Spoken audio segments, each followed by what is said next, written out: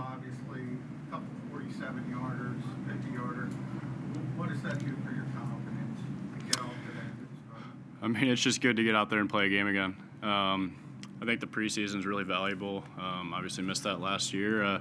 Get into a rhythm with the guys, and like you said, solid start. Are you a guy, even at this point in your career, who can get something out confidence-wise out of a night like this? Yeah. Everything's kick by kick. Everything's moving on to the next kick, whether it's a make or a miss. So, it was definitely good to get some live game reps and get it with some fans in the stadium again and do it in the link.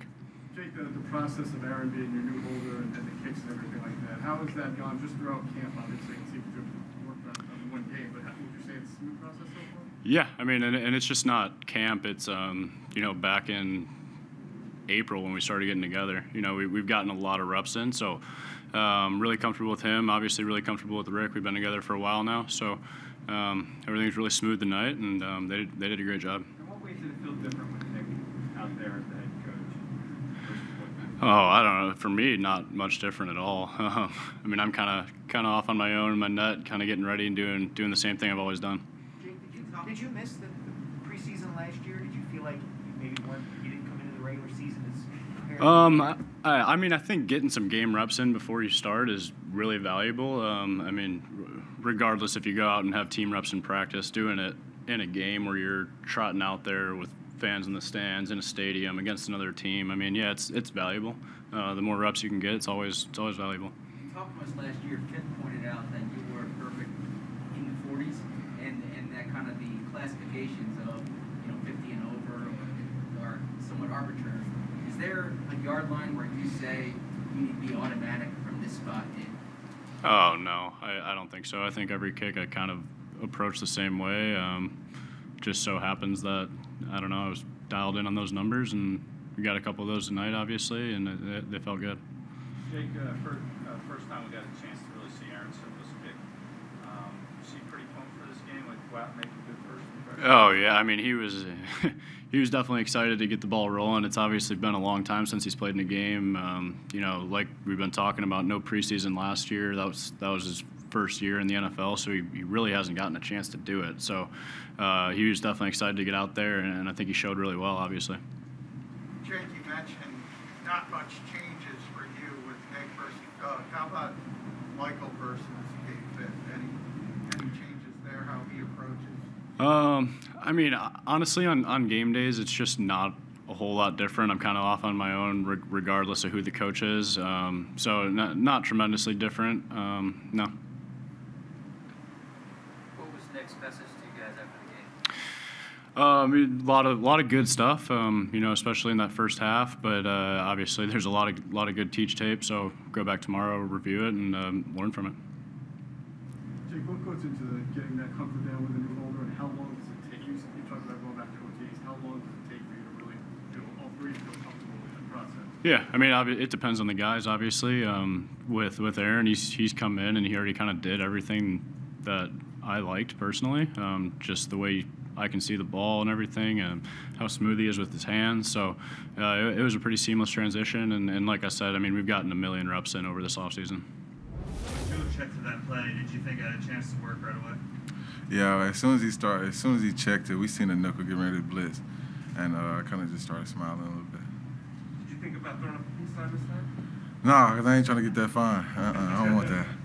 You heard Jalen just say you're not a secret anymore. What's your reaction to that? I guess the cat's out of the bag. I guess instead stuck in my days. Last week,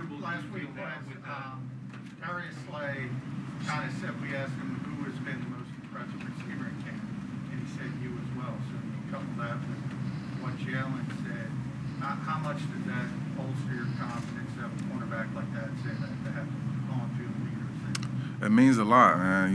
Slay's in year 8, year 9. He's a big-time vet, big-time corner, and one of the best in the league. And just getting that from him, it kind of boosts my confidence. How pleased are you with your progress that you've made from last year to this year? You're a late-round pick, and you don't know what to maybe expect from you, at least from the outside. But for you to make this progress, how pleased are you?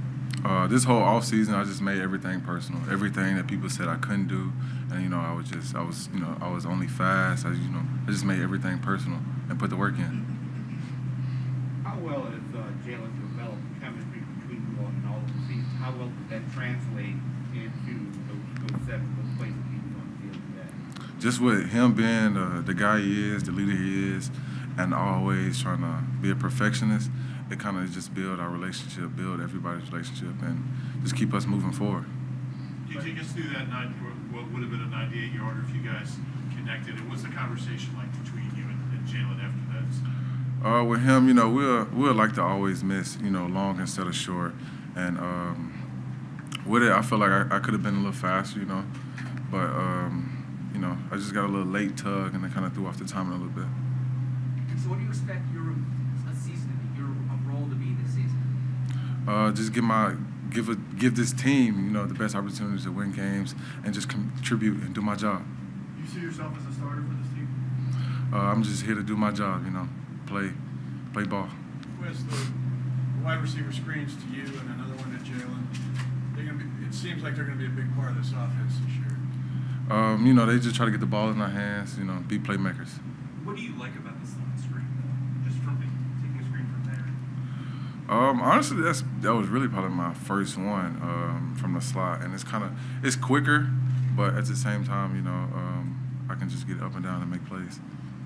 You said you wanted to kind of prove that you weren't just a speed guy. Having speed isn't like a bad thing. No, it's not. What did you want to prove aside from that? Just being more physical, being a route runner, and just attacking the football, being aggressive, being a playmaker, a better playmaker.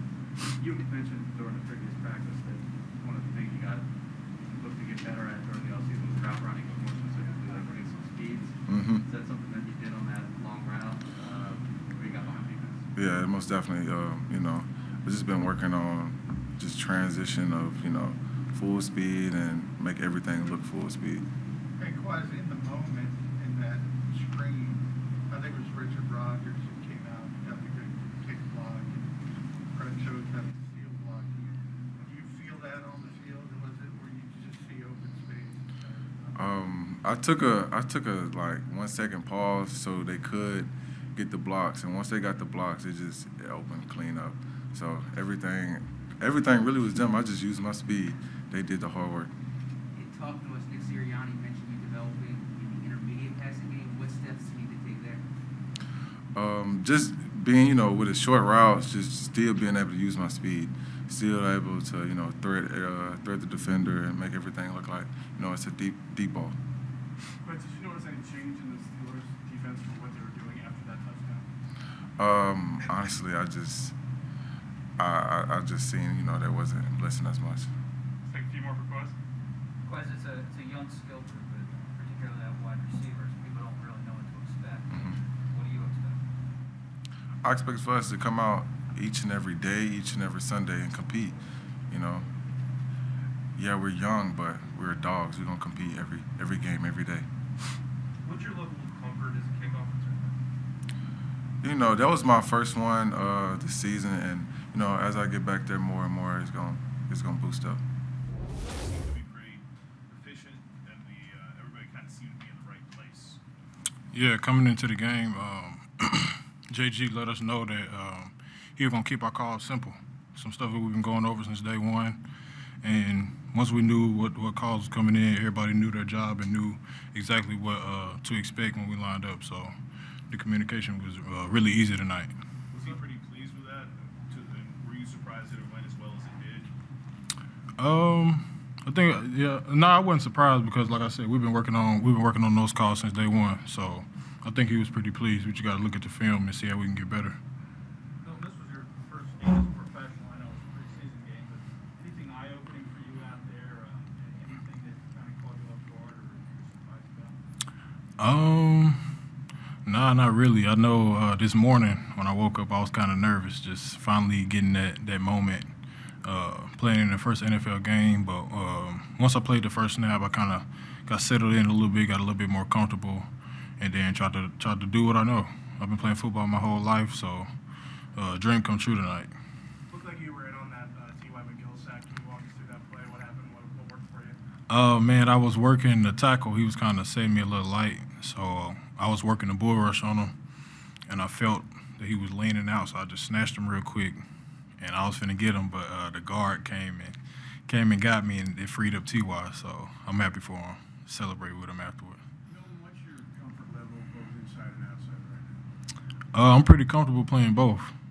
They trust me to be able to know both spots, and I'm doing my best to get as much confidence as I can and let them know that whenever they need to move me around, they can do that. Are you surprised by how much you're playing on the outside, or did you expect that going into the game?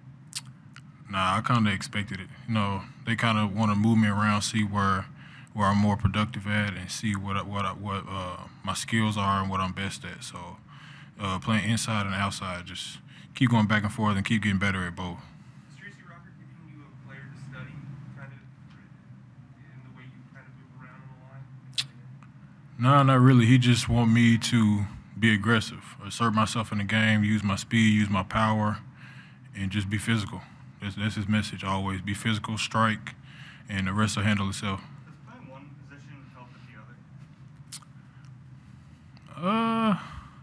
Nah, they kind of different. I think playing inside is a little easier because there's not too much space. So it's like 1-2, you gotta have something ready. On the edge, it's a little bit more space, so you gotta close the space and then work your move. But like I said, I've been playing defensive end for a long time. My last year in college, that's when I actually moved inside for the first time. So I played that whole year, and I got confident with that. So I'm still kind of going off of that. As you got more and more comfortable as the game went on, do you feel like you were able to use your strengths more, just kind of, let your instincts take over and play the way you're capable of? Definitely. I still feel like I played okay.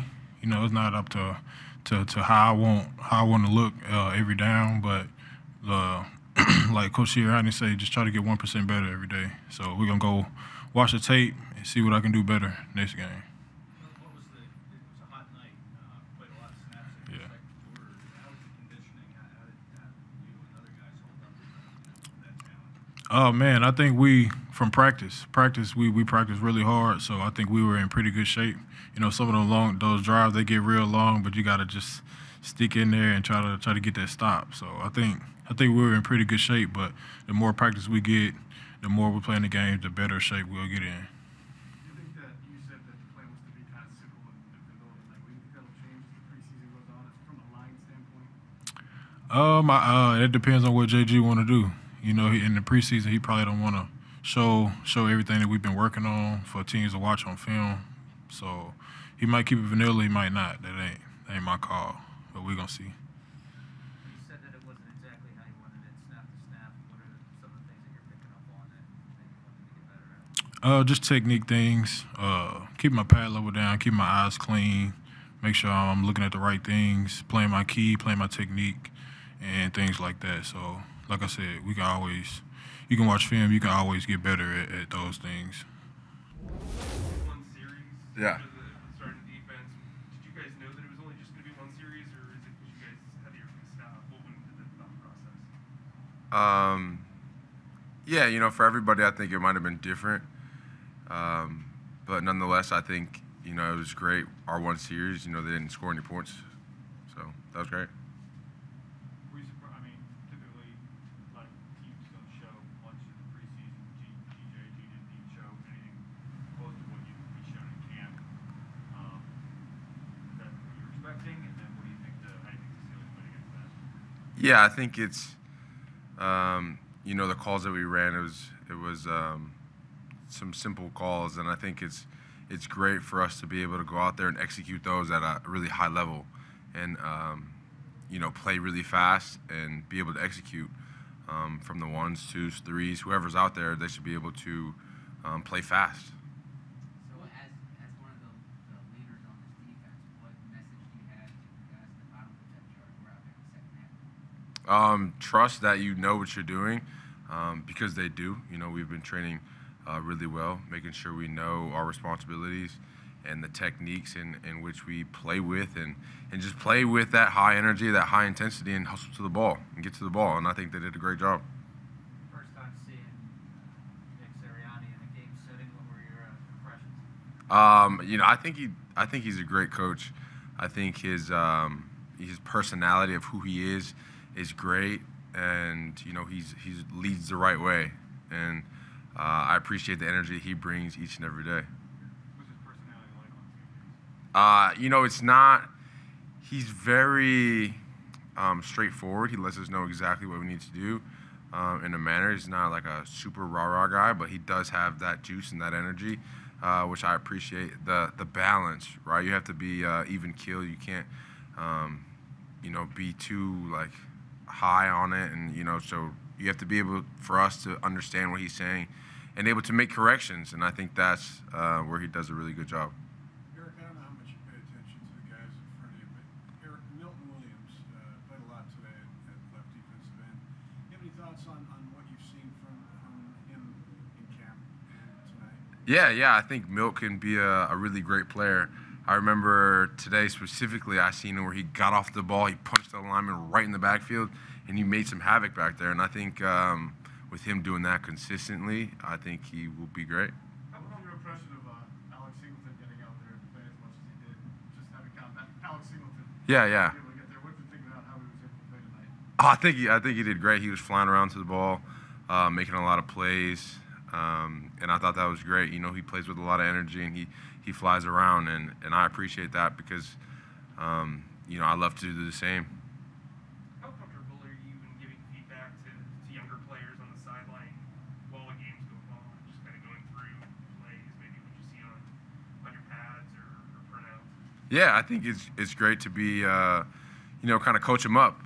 If I see something out there on the field that they're doing, I even did that today. I let them know, like, hey, I think you would benefit from maybe doing this or maybe honing in on the technique. If you're out there for, a couple of series back-to-back, some guys may get tired. But even though you may be a little bit tired, you can't let your technique, fault because you're a little bit tired. Your technique should remain, immaculate and excellent, and always with that hustle. So I definitely gave them some pointers.